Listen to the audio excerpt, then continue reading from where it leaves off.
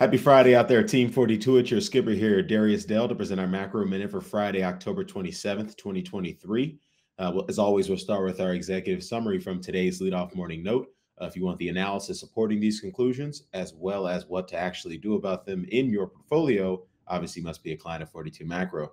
So we'll start with number one. The most important data in today's September PCE report were the inflation statistics, which contained fresh evidence of our sticky inflation theme.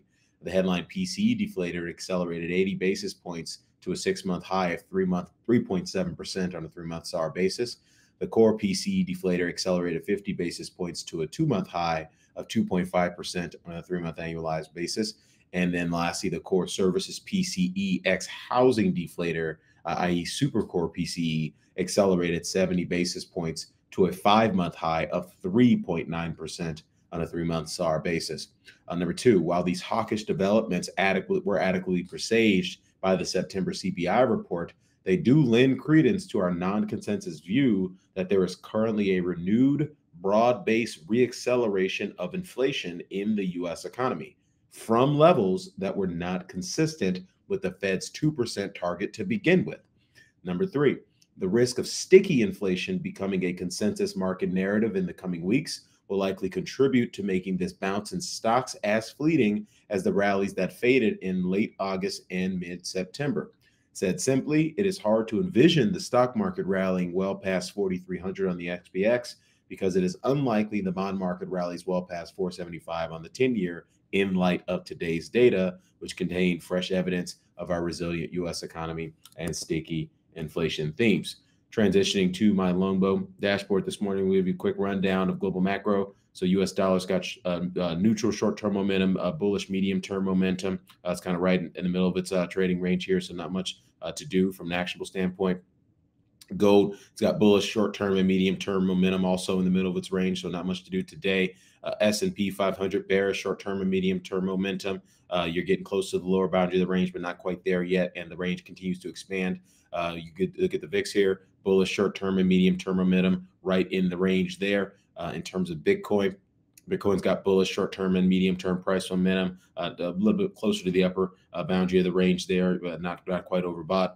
In terms of Ethereum, Ethereum's also got bullish short-term and medium-term price momentum, but has lagged the move we've seen in Bitcoin. So folks are trying to play catch-up trade there in Ethereum, but to my knowledge, there are no Fidelity or BlackRock ETFs pending for the Ethereum token.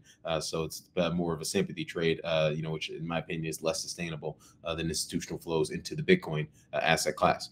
In terms of Shanghai Composite, Chinese equities, bearish short-term, medium-term momentum, right in the middle of the range there, not particularly actionable today.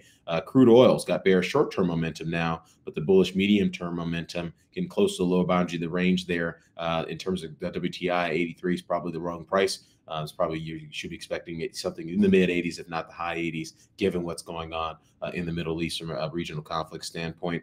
Agricultural commodities, bullish short-term and medium-term price momentum right in the middle of a narrow range. Not much to do there. And then base metals, bearish short-term and medium-term price momentum getting near overbought. So if you're long or if you're short base, or sorry, if you have not been short China or base metals or anything like that for the play the global manufacturing downturn, this would be a decent spot to think about adding that kind of risk. So we'll wrap it up there. Darius Dale presenting our macro minute for Friday, October 27, 2023.